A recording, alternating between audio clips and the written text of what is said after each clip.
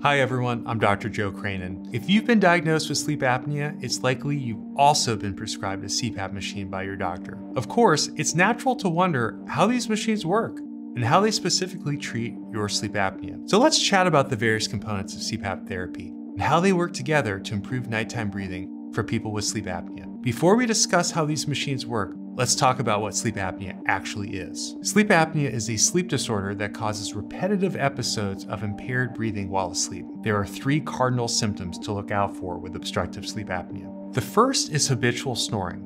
This is characterized by snoring that occurs the majority of the nights in a week. Second, there's what's called witnessed apneas, which is when your bed partner hears you stop breathing. And third, waking up feeling like you're gasping or choking. People with sleep apnea can even experience these episodes more than 100 times an hour. If left untreated, sleep apnea and the poor sleep quality it causes can take a major toll on your physical and mental health. There are three types of sleep apnea. The most common type is obstructive sleep apnea, or OSA.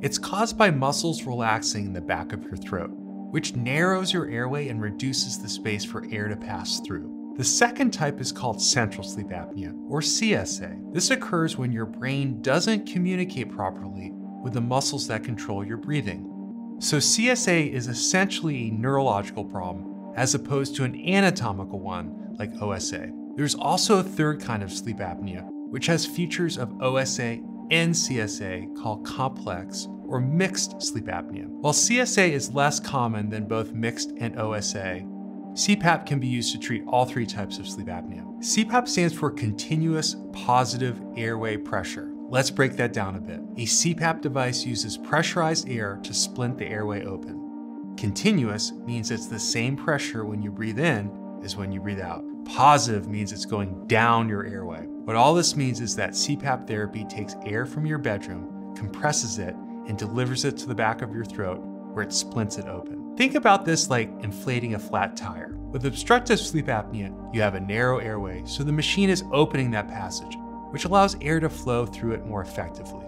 So now we know the basics of how CPAP therapy works, but there's more to it than just the CPAP machine. CPAP therapy consists of three major components. As we mentioned, the CPAP machine draws in air and pressurizes it to a level set by your doctor. There is also your CPAP mask, which fits over or under your nose and or mouth, creating a tight seal that prevents the air from leaking out of the system. And finally, your CPAP hose connects the CPAP machine to your mask. Air enters the hose and travels directly into your breathing passages. There are different types of machines, masks, and hoses to choose from, and your home medical equipment specialist can help you pick out the right CPAP components based on your diagnosis. So, now that we know how your CPAP machine and equipment work, how does all of this treat obstructive sleep apnea? Well, the pressurized air that CPAP therapy delivers helps to widen the throat, promote stronger airflow, and improve breathing for people with obstructive sleep apnea.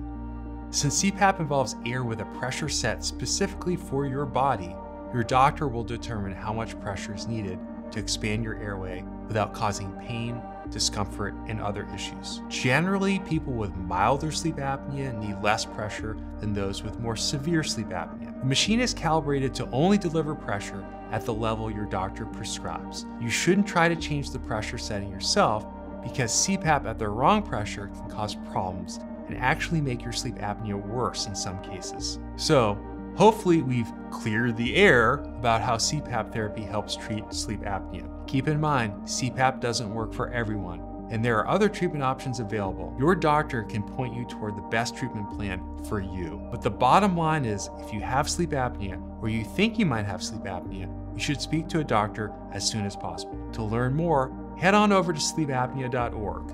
And if you want to learn more about CPAP equipment, especially when it comes to choosing the right mask, we've got a video all about that right here.